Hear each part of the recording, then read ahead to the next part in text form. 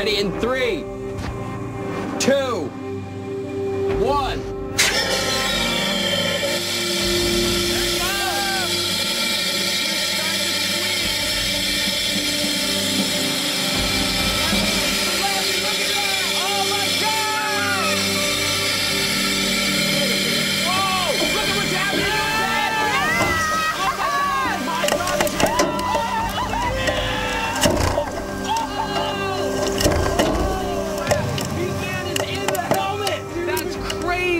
I can't believe it! It worked!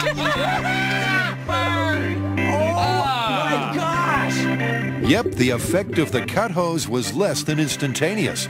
But once the air pressure was exhausted, physics took over, and the drastic pressure differential pushed Meat Man into his helmet, exactly as the myth predicted. I don't even think we need to bring him up. No! Just leave him down there! Wow! Look at that! That was Look gonna at happen. those sunglasses! Look That's at that. amazing. You can't even see in the helmet anymore because it's covered with Yeah. flesh and blood. Who's gonna clean the suit? Not it.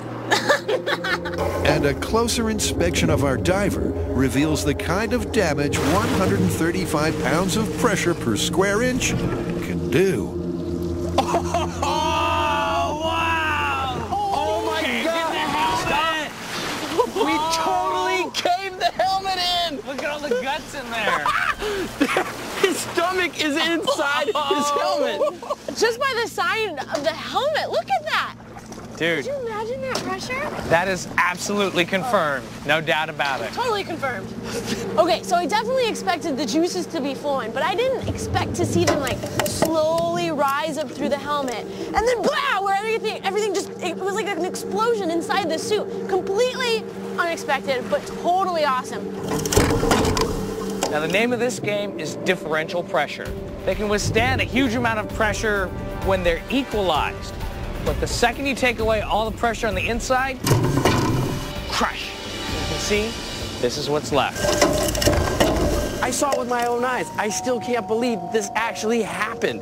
This one is completely confirmed. I'm sorry, Meat Man, but it was totally worth it. You guys ready to get out of here? Yeah, let's go home. All right, Jim, take us home.